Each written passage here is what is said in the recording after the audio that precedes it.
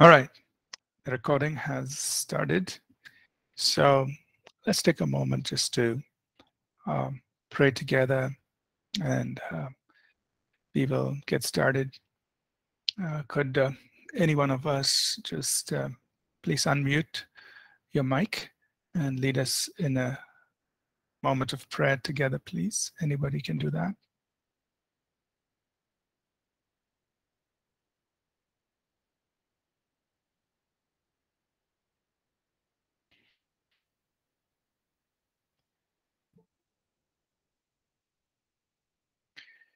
Okay, Rosalind, why don't you please pray and we'll get started.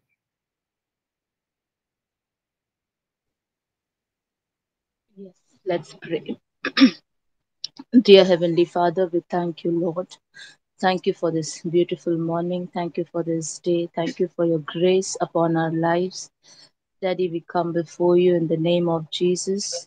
Father God, as we have gathered here to study your word, I pray, grant us your grace, grant us your understanding, your spiritual understanding. Help give us the spirit of wisdom and knowledge that we may know you, we may know your word. I also pray, Lord God, anoint our dear pastor as he teaches us your word. Speak through his mouth. Lord, thank you. Thank you for hearing our prayers. In Jesus' name we pray. Amen. Amen. Amen. Okay, good morning. Thank you. Good morning, everybody. Thanks for connecting to the class. All right, so in this course, we are talking about our identity in Christ. We're making progress week after week as we discover from the Word of God uh, what God has done for us in Christ, what is the inheritance He has given to us in Christ. And we're also learning how to live out of that inheritance and the identity and inheritance He has given to us in Christ. How do we live out of that? And that's the Christian life. The Christian life is a life that we live out of our identity and inheritance in Christ. That's what the Christian life is all about. So we've been journeying through it. Last week we spent almost all of our time in Romans chapter 5 and Romans chapter 6. We started going through that. We were talking about identification. And I just want to quickly review and then we go forward. We talked about, from Romans chapter 5, we talked about this truth of identification. That is, the entire human race is identified in the first man, Adam. And whatever happened to Adam is passed on to the entire human race. So Adam sinned, and because of that came condemnation, judgment, subjection to sin and Satan, and death. So everything from sin to death came upon the human race because of one man, Adam. But Adam was only a type of the real man, the man with a capital M, that is the Lord Jesus Christ. He's called the second man, and he's called the last Adam, because in Jesus Christ, Adam's race comes to an end and a new man begins. That is in the image of our Lord Jesus Christ. So those of us who from Adam's race become believers, who are born again, born from above, we now are identified with not the first man, Adam, but with the second man, who is the Lord from heaven. In the natural, we're all identified with Adam. But those who have experienced spiritual birth, who are born again, who are born from heaven, are identified with the last Adam, the second man, who is Jesus Christ. And being identified in Christ, Romans 5 tells us that we receive the free gift of God, salvation, eternal life, the gift of righteousness, abundance of grace. And all of this puts us in a place of authority and dominion. because we are in Christ. So that's our identity, and that's our inheritance through identification, through this truth of identification. But then Paul doesn't stop there in Romans 5. He goes on into Romans 6, and he says, okay, I want you to know something more. Let's go into a little bit more detail. Not only are we identified with Christ in order to receive the free gift of God and righteousness and grace and salvation and eternal life and all of that, but I also want you to know something. We're identified with Christ in his death, in his burial, in his resurrection, in his ascension, and in his exaltation or seating at the right hand of the Father. And we saw this in detail from Romans chapter 6. And each of these stages, us being identified with Christ in each of these stages, has an implication, has a meaning for us. It impacts our life today in a very powerful way. To be crucified with him means that the old man is crucified, so that the power of sin over our lives has been done away with, so that we no longer need to serve sin. We are free from the power of sin over our lives. And the reason you and I can resist sin and resist every form of uncleanness is because of this. The old man is gone. It's dead. The power of sin over my life, over our lives, has been broken. We are buried with him. That means the old life has no more claim over us. It's gone. We have transitioned from darkness to light. The darkness has no more claim over your life. We are resurrected with him, which means God has raised us up to walk in newness of life. This new life is the life of God, the Zoe. It's the God kind of life. So you and I are living the Zoe life, the God kind of life. It's in us. We've got to learn to walk in it. And then we are raised up with him, which means we are taken out of the influence of this world system. So those systems of this world, the systems of evil and rebellion, the darkness of this world, no longer has power over you and me. So we are in the world, but we're not in subjection to what's in the world. We don't have to be, because we've been raised up with Christ. And as believers, we can live above the influences of this world. I'm not saying it's not there. It is there around us. But we're not subject to it, because spiritually we've been raised up with Christ. And we've been made to sit together with Christ, which means we are in a place of authority and dominion.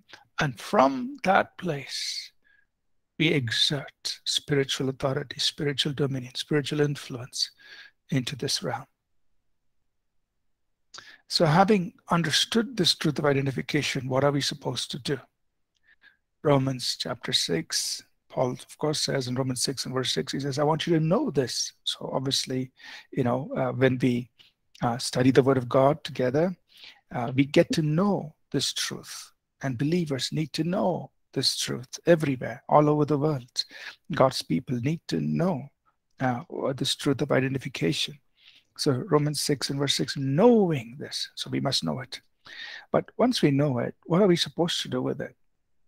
Verse 11, he says, reckon yourself to be dead to sin. That means you count it as a fact. I am dead to sin. This is reality. This is truth. I have nothing to do with sin. I'm dead to sin. I'm alive to God. I have nothing to do with sin. I have everything open. I'm open to God. I'm dead to sin, alive to God. And verse 12, therefore, I'm not going to give sin any place in me. Do not let sin reign in your mortal body. Sin, you have no place in me, because I'm dead to sin, alive to God. So reckon that it's counted as a fact. Embrace this truth. And give sin no place in your body. And then he says in verse 13, present yourself as a weapon of righteousness to God, which will result in holiness. So you say, God, I'm all yours. every part of me, my hands, my feet, my eyes, my ears, every part of me, my part of me is yours. I present myself as an instrument of righteousness. And so that we went till that point. I want to just, and I think we also talked about verse 17, where Paul, Romans 6, I'm looking at Romans chapter 6, where Paul explains that you were once slaves, but verse 18, now you have been set free. You were once slaves, but now you're set free from sin. You were slaves of sin, you're set free from sin. How did that happen? Because you obeyed from the heart. Romans 6, verse 17. You obeyed from the heart this doctrine, this form of doctrine that was given to you. So we explained that the word form means type. It's a mold. It's a dye. So this teaching that is brought to people shapes their life. So they move from being slaves of sin to being set free from sin. And so as we live out of this truth, what happens? We are able to present ourselves as slaves to God. We're no longer slaves to sin, but we are slaves to God, resulting in holiness. That is Romans 6, verse 19, the latter part. And and also verse 22, we are walking in holiness before God. So you're with me so far? I just did a quick review of what we spoke last week. Everything is clear? Any questions?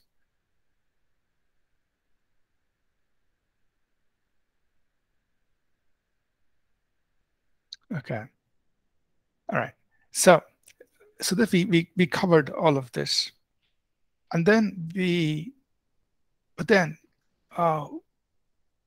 Paul doesn't stop here.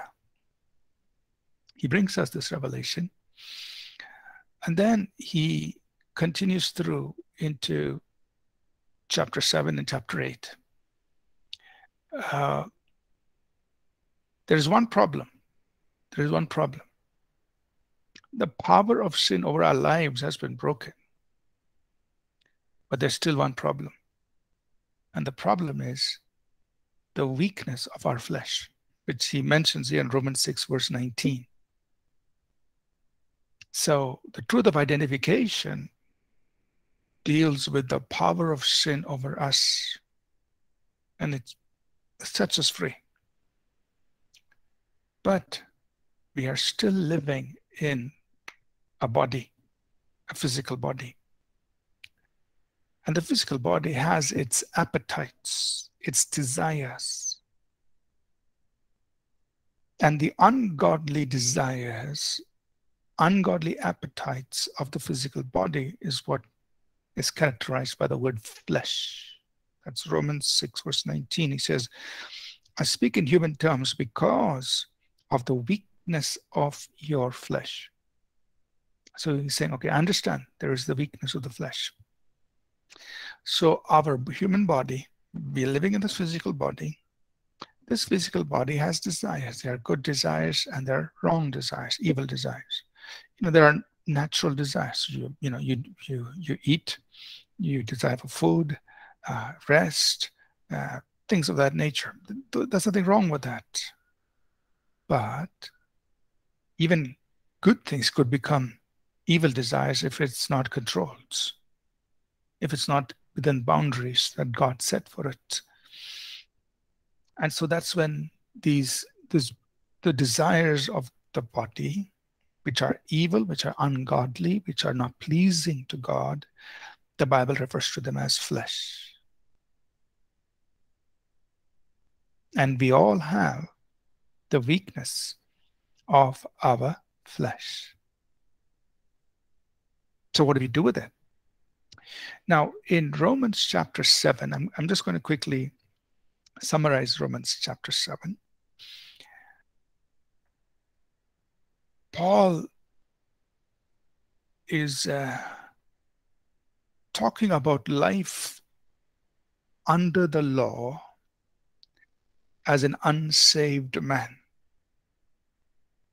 So in Romans 7, he's talking about living under the law as an unsaved man.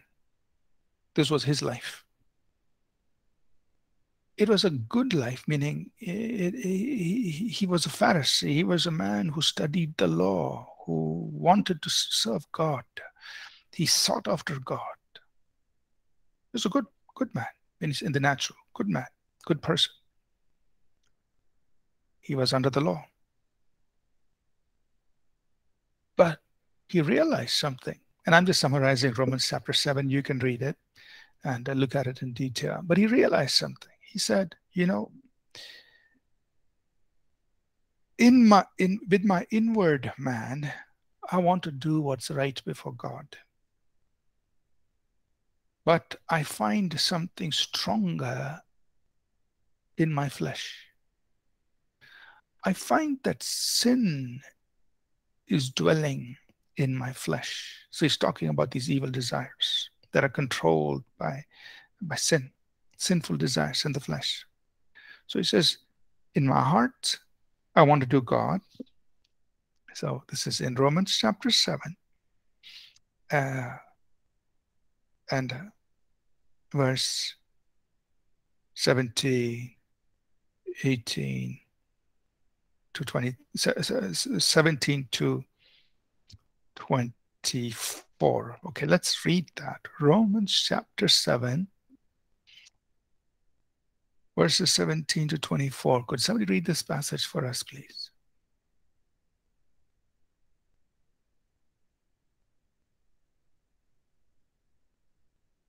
But now it is no longer I who do it, but sin that dwells in me. For I know that in me, that is, in my flesh, nothing good dwells.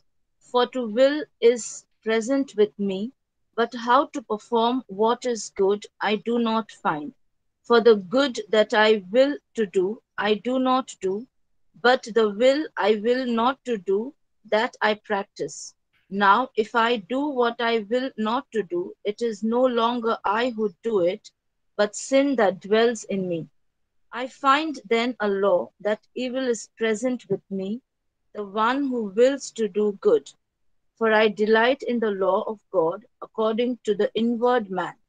But I see another law in my members, warning against the law of my mind, and bringing me into captivity to the law of sin, which is in my members. O wretched man that I am, who will deliver me from this body of death? Yeah, thank you. So this is Paul's struggle as a man living under the law. Now remember, he's not born again. There's Romans chapter 7. It's not talking about his born again life.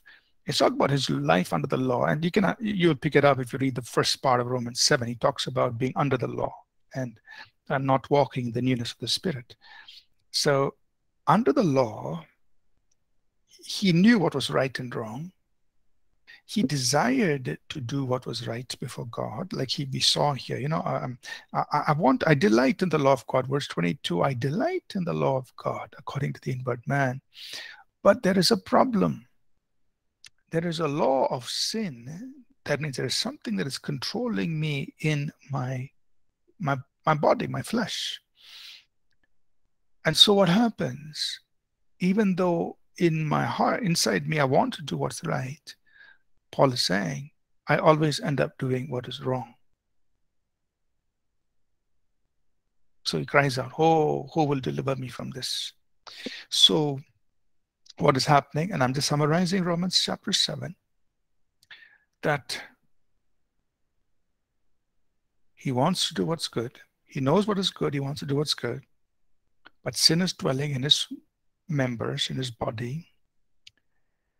And so what happens? He yields to sin, and it only results in death. So that's what he refers to verse 24. Who will deliver me from this body of death, my death-doomed body? Because sin is working in my body, and the result of sin is always death. So two things are happening in his body. Sin is controlling him, and his body is death-doomed because sin always results in death. It's producing decay. It's pulling him down. The body is being destroyed because of sin.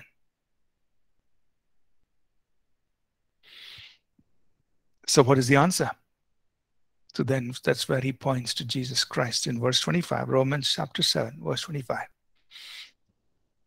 I thank God through Jesus Christ our Lord. Romans 7, verse 25. I thank God through Jesus Christ our Lord. So now he's telling, look, if I move from being under the law to coming under Jesus Christ, things are going to change. The sin that is working in my flesh, producing death, will no longer have its power. So in my inner man, the power of sin has, in Christ, the power of sin has been broken. We've been set free. We know that we can live out of that truth. How are we going to live out of that truth? Romans 8, verses 1 and 2. So let's read Romans chapter 7, verse 25, and Romans 8, 1 and 2. These three verses. Somebody could read for us, please. Thanks be to God who delivers me through Jesus Christ our Lord. So then, I myself in my mind am a slave to God's law, but in my sinful nature a slave to the law of sin. Therefore, there is now no condemnation for those who are in Christ Jesus, because through Christ Jesus, the law of the Spirit who gives life has set you free from the law of sin and death. All right. So in our lecture notes, we are now moving into, let me just quickly show it to you before I start explaining. We now are moving into this one, section 6, which is the spirit of life in Christ. Okay, so what we have just done is we have finished Romans 6, which is this identified with Christ, that notes, which is lesson 05. We've completed that, identified with Christ, which is basically a close look at Romans chapter 5 and 6. And now I'm starting lesson number 7, that's LO6, Spirit of Life in Christ. Okay? And we're going to go through this, the law of the Spirit, right? So we just read Romans 8, 1 and 2, right? So what the Apostle Paul is telling here in Romans 7, verse 25, he says, I thank God through Jesus Christ that though, you know, I'm in my inner man, there's the law of God and there's the law of sin working in the flesh. But verse Romans 8, 1 and 2, what's happening? There is no condemnation to those who are in Christ. So now he's talking about his life in Christ. What's happening in Christ? You do not walk according to the flesh, but according to the Spirit. So here's the difference. Under the law, he always ended up doing things according to the flesh because he knew what was right and wrong, but he had no power to overcome the sin that was in his flesh. But now in Christ Jesus, that's what we're talking about, in Christ Jesus. What about those of us who are in Christ Jesus? We do not walk according to the flesh. So we all have the flesh, we have our body, and the sinful desires of the body. That's what flesh is. Now, you know, some translations translate the word flesh as sinful nature, and in some way that translation is misleading, because the word flesh there is the word sarx in Greek, and it just talks about anything that having to do with the body. Sarx means flesh, physical flesh. So when you translate that word flesh as nature, sometimes it's misleading. So you need to, in your mind, you need to tell, okay, it's talking about desires of the sinful desires of the flesh and the soul, you know, those kinds of things. Anyway, verse 1, it says, those of us who are in Christ Jesus, we do not walk according to the flesh. That means there is the flesh, We all live in a body, and we have a soul, and there are all these evil desires. It's the weakness of our flesh, but we don't walk according to it. But instead, we walk according to the Spirit, according to the Spirit. And what about the Spirit? Verse 2, Romans 8, verse 2. The law of the Spirit of life in Christ Jesus. So in Christ, you have the Spirit of life.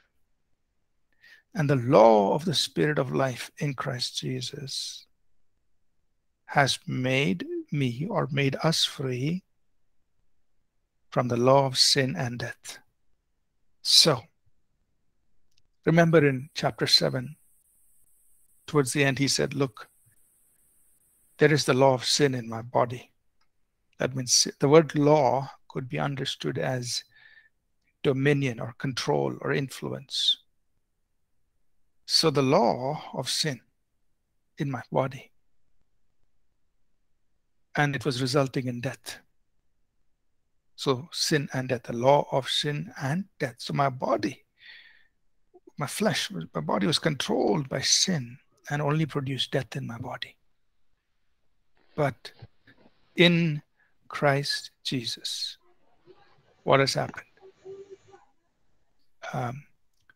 The law of the Spirit of life, the influence, the dominion, the prevailing influence of the Spirit of life in Christ Jesus has set us free. Okay, let me mute Silitoli. Okay. All right. So the prevailing influence of the Spirit of life in Christ has set me free from the law of sin and death. The law of the Spirit of life. The law, you understand the word law as meaning influence, control, dominion. So the influence or the dominion of the Spirit of life, Spirit of the Holy Spirit, is the life-giving Spirit, Spirit of life in Christ Jesus. That's what we're studying, in Christ. What does he do? He sets us free from the law of sin and death. So I want us to understand. This is very, very important.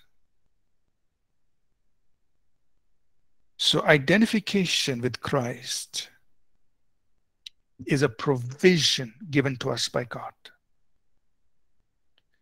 It provisionally, that means God has provided for our freedom from sin.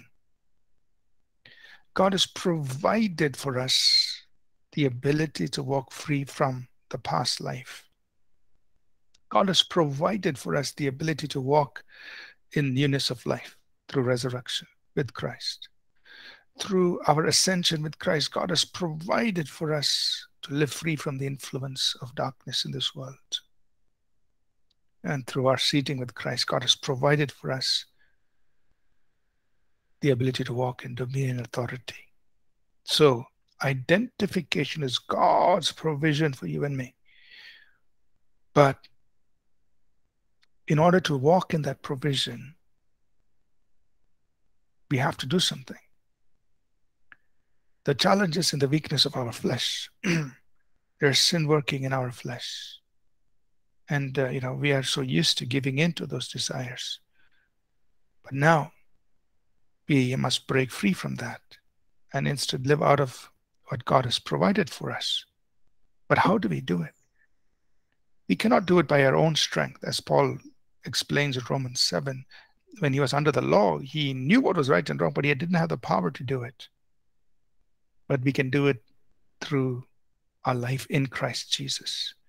So he says, thanks be to God through our Lord Jesus Christ. Because for those who are in Christ, we don't walk according to the flesh. The flesh doesn't control us. But we walk according to the Spirit. How? Because the Spirit of life in Christ sets us free from the law or the dominion or the control of sin and death over our bodies. So the key here is this. We must learn to walk in the spirit of life. In the spirit of life. Then we can walk free from the law of sin and death. So Romans 8, 1 and 2. We are free from the law of sin.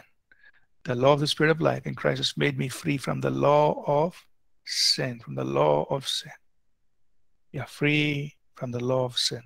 And this is what we had read, in Romans chapter 7. He'd been talking about that sin working in my members. It's producing death. There was the law of sin in Romans 7 he talked about. But the spirit of life sets us free from the law of sin, which he had referred to in Romans chapter 7. So this is the key. And we're going to talk more about this, about how do we walk according to the Spirit. But this is the key. When you and I walk by the empowering of the Holy Spirit in our lives, we can walk free from the dominion of sin over our flesh. God has set us free, and the Holy Spirit now comes and empowers us to live in that freedom. Okay. So let me pause before I go forward. Are things clear? Any questions? Are you all with me so far?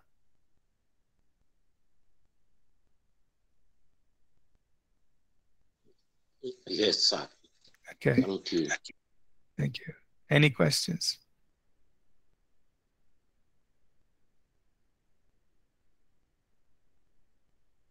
Okay, it's clear so far. So the spirit of life, the law of the spirit of life in Christ Jesus has set us free from the law of sin and death.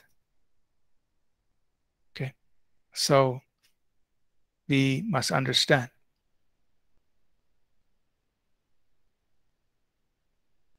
what is the law. Okay, that's a question here. What does the law of the spirit of life mean? So Zilitoli, the word law you can understand as influence or dominion. So don't think of it as Old Testament law. That's not what he's talking about. The law means the control, the influence, the dominion. So you can read that phrase as the control of the spirit of life, or the influence of the spirit of life, the positive influence, the spirit of life in Christ Jesus sets me free from the law, the control of sin and death. If you can understand it that way, right? So Romans 8 verse 2, the influence of the spirit of life in Christ Jesus has made me free from the influence of sin and death, or if you want to use a stronger word, the control or the dominion of the spirit of life in Christ Jesus has made me free from the control or dominion of sin and death. So that's the answer, right? That's the key. He says, look, sin was controlling me in my flesh, so I couldn't do the good things I wanted to do. But in Christ Jesus, there's something more powerful than sin that controlled my flesh. It's the spirit of life, the life-giving Holy Spirit. He exerts his influence in me, in you, as a believer, and he liberates us. He sets us free from the control of sin and death that was at work in our body. Is that clear? Okay, good. Right? So,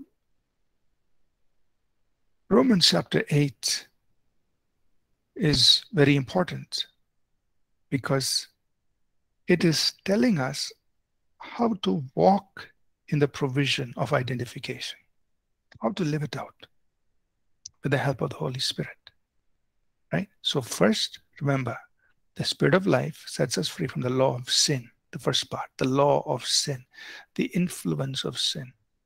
So Romans chapter 6 said, we are free from sin, and sin will not have any dominion over you because of you were crucified with Christ, and you were dead with him, and you were resurrected him. So sin will have no control over you. So that was a powerful announcement in Romans 6. But we know, in our flesh, we are struggling with it. Our flesh is so used to living in sin. So for many people, Romans chapter 6 seems like, oh, how do I live in it? How do I walk in it?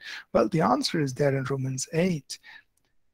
When the Holy Spirit, when he yielded to the Spirit of life, he is the one who enables us to walk free from the law of sin. So the word walk is important. Walk means how we conduct our everyday life. We walk in our everyday life. We're not walking out of the flesh, but we're walking according to the Spirit, because the Spirit of life, he enables us to live free from the law of sin. And we will get into the little details, how do I do this practically? But the answer is walk with the help of the Holy Spirit. So not only does he set us free from the law of sin, but he also sets us free from the law of death. What does that mean? We have to understand it, of course, in the context of Romans chapter 7. In Romans 7, what Paul had already told us was that sin working in his body produced death in me. So just as a reference, if you want, let's read Romans 7 verse 13. Romans 7 verse 13. Somebody can read that.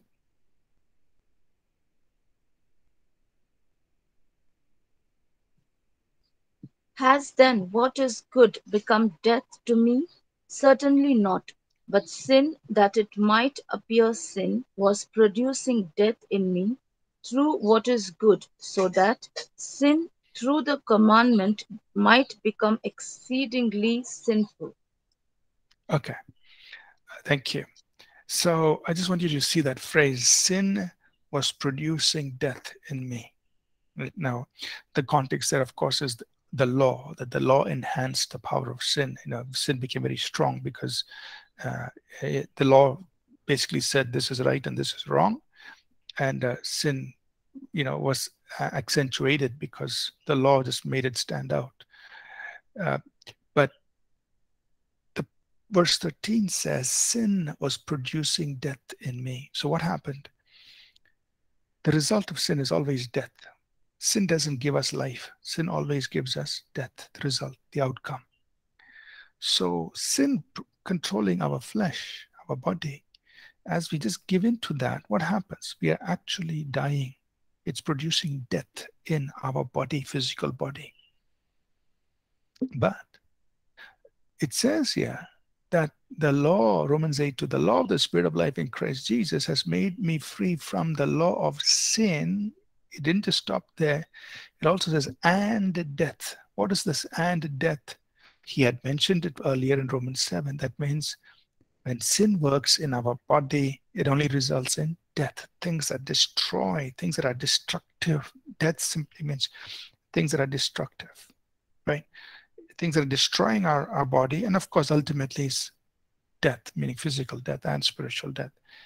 So sin working in us produce death, physical and spiritual, just working death, things that are decaying.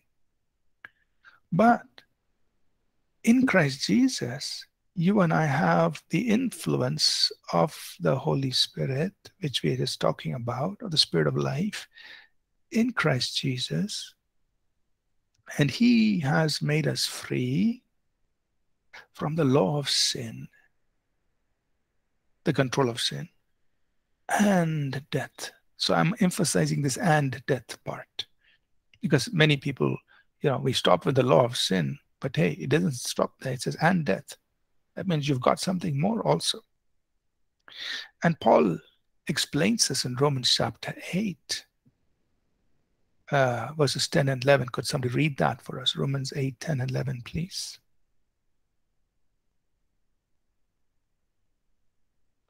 If Christ is in you, though the body is dead because of sin, yet the spirit is alive because of righteousness.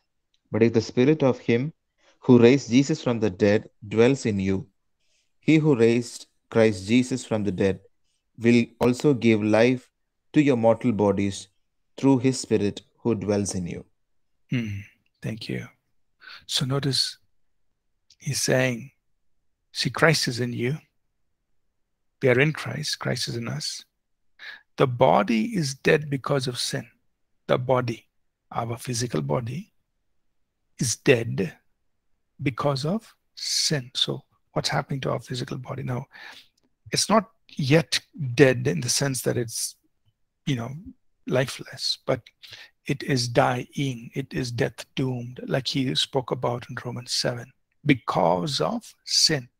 So sin is producing death in me. Romans 7 verse 13 and Romans 7:24, which we read earlier. There's death working in our body because of sin. But the spirit is alive, spirit is life. And what else happens? If the spirit of him who raised Jesus from the dead dwells in you, so the Holy Spirit, the spirit of life, is dwelling in you, what does he do? He who raised Christ from the dead also gives life to your mortal bodies through his spirit who dwells in you.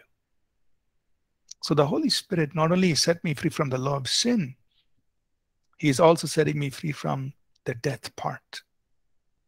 So I want you to understand this. Sin working in our body is producing death. But the Holy Spirit living in us, not only sets us free from the influence of sin, the control of sin, but he's also giving life to this body, to this mortal body. That means this body can manifest the life of God. Now, it doesn't mean this body will never die. Of course, we are all going to die physically one day. Or we understand the body is aging, and we will live out the full course of our life, and we will all have to die. The Bible tells us it is appointed unto man once to die, so we will die physically. So don't misunderstand. We are not saying our bodies won't die. But what I want us to understand is that while we live in this body, the Holy Spirit sets us free from the law of sin and death. Death is caused by sin working in our body. It's destructive, but the Holy Spirit is giving life. So in Christ Jesus, the Holy Spirit is giving life. And Paul writes about this elsewhere in 2 Corinthians chapter 4, verse 10 and 11. Let's read this. I'll share a little bit and then we'll go for a break. Somebody could read 2 Corinthians 4, 10 and 11. 2 Corinthians chapter 4, 10 to 11, always carrying about in the body the dying of the Lord Jesus, that the life of Jesus also may be manifested in our body. For we who live are always delivered to death for Jesus' sake, that the life of Jesus also may be manifested in our mortal flesh. Amen. So, think about what Paul is saying, and I'll just highlight, because he repeats this in both these verses. I'll highlight it, and then we will look at it. See, he says, the life of Jesus may be manifested in our body. The life of Jesus may be manifested in our mortal flesh. Now, he's talking about the fact that he has been persecuted so much. He says, we're carrying about in the body the dying of the Lord Jesus. We are delivered to death for Jesus' sake. So, Paul's ministry, how in many places he was beaten, he was stoned, and so on. But he has some other understanding. And it is that while all this is happening to him in his body, the life of Jesus is being manifested. One great example is in Acts chapter 14, when I think it was in Iconium, and when Paul and his goes there, he is actually stoned, and he's taken out of the city, and he's stoned, and he is left for dead. So this is actually he was in Lystra. This is Acts 14, 19 and 20. Acts chapter 14, verse 19 and 20. Can somebody read that for us, please? Acts 14, 19 and 20. Then But Jews came Jews from from Antioch. Antioch and Go ahead. thank you. Then Jews from Antioch and Iconium came there, and having persuaded the multitudes, they stoned Paul and dragged him out of the city, supposing him to be dead. Verse 20. However, when the disciples gathered around him, he rose up and went into the city, and the next day he departed with Barnabas to Derbe. Okay, think about this. So they were in the city of Lystra, and there were Jews who came from another city, two other cities, from Antioch and Iconium. They were not too far from Lystra. They came, they caught Paul, they dragged him out of the city, and they stoned him. Stoned him means they didn't throw one small stone. They stoned him means there must have been, at least, 25 people throwing stones at Paul. They stoned him. That's how they killed people. Remember, they stoned Stephen. So they stoned Paul, and they left him as dead. That's verse 19.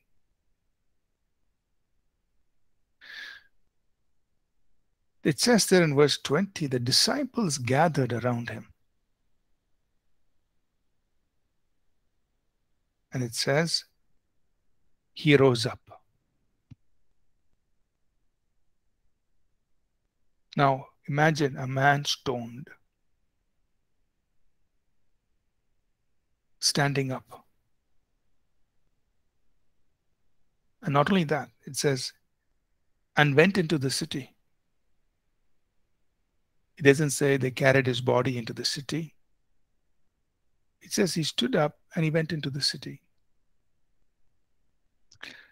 It says the next day, not next year, next day, he went with Barnabas and they went on their missionary journey.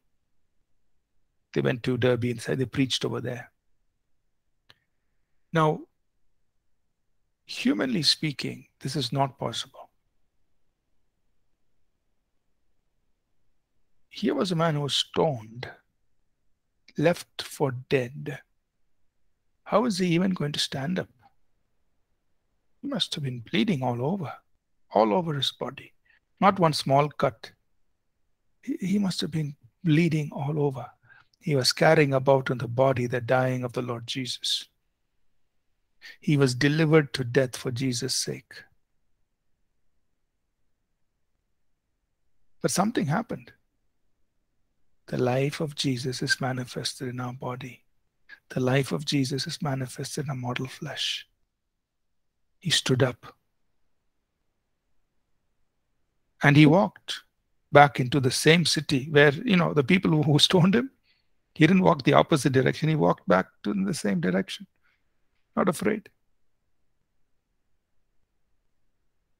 And the next day, he continues on his journey. In the natural, if somebody has been stoned, they will take about 6 months to recover. They will have to be bandaged, carried to the hospital. They would have to be treated there. Stoned and left for dead means it's not small cuts here and there. It will take at least 6 months to get back. But here he gets up, he walks, and then he leaves the next day. So the point is this: Paul, when he says, the Spirit who raised Jesus from the dead is giving life to your mortal body, God is giving life to your mortal body, the life of Jesus is made manifest. He's talking about something supernatural. He's talking about the Holy Spirit imparting healing, wholeness to our bodies. So, the law of the Spirit of life in Christ Jesus has made us free from the law of sin and death. What is death? Anything that is working destruction in our body. The Holy Spirit sets us free.